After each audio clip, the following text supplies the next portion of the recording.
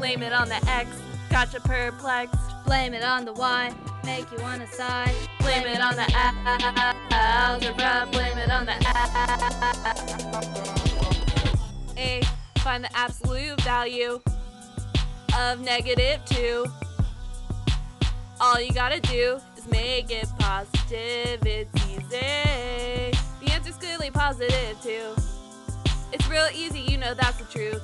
You always knew it deep inside. You can do it. Girl, why you stressing? Time to learn a lesson. Here for your taxes, thinking we can see if we can find our x-intercept. It was right where the graph and axis met.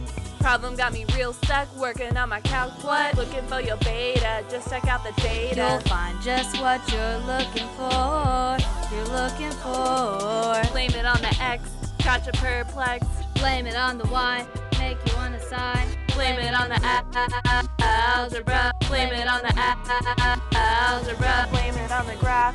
Blame it on the fraction. Now you got it worked out. Feeling satisfaction. Blame it on the algebra. Blame it on the